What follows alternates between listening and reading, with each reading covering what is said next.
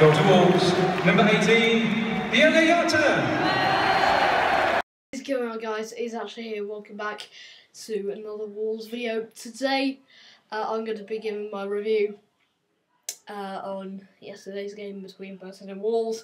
And I think yesterday's game there was only one team in it, really. Wolves. There was only one team in it. I don't think Burton ever in the game gave us any worry at all. I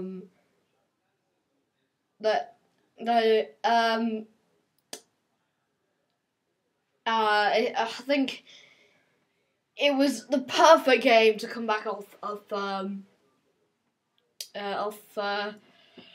Wednesday night. A disappointing result away to Sheffield United on Wednesday night, and another away game, and the complete opposite. Of what it was like on Wednesday night yesterday. 4-0 win, absolute thumping, and it was just probably one of the easiest games we're going to get in the Championship this season, probably except the game against Bolton. Yeah, Burton and Bolton probably the two worst sides in the Championship this season. Bolton only picking up 2 points so far this season. They haven't even won, I don't think. I think their only 2 points of the season have come from draws. I don't think they've even won in the Championship this season. They're just absolutely terrible, rock bottom of the Championship. Yeah, at this early stage, probably one of the favourites to go down at this early stage. Same goes for Burton. They had a good season in the Championship last season, staying up, finishing 20th. But they're like the same as Bolton. They're doing all right, but they're just above the relegation zone.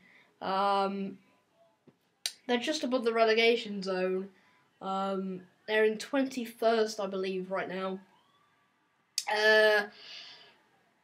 So yeah, they're on a bit of a downward spiral like Bolton at the moment. But yeah, yesterday's game was really easy. Burton never gave us any danger at all, and Jota starting things off in the 5th minute with his goal. And then I believe 6 minutes later, in the 11th minute, it was 2-0. And then just before half time, perfect ended to the first half. Ruben Vinagre in the 41st minute, Sassy home for 3-0. That was the scoreline at half time. And then, in the second half, one goal in the second half from Leo Bonatini, I believe in the 67th minute, I can't really remember. But yeah, he scored just to add more misery into Burton's game. And that was the final score, 4-0.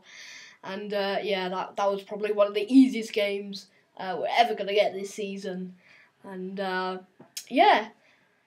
Now we move into an international break, and then after the international break, we've got a game against Aston Villa, the first derby of the season. It's really going to be interesting, that one. I'm really excited. To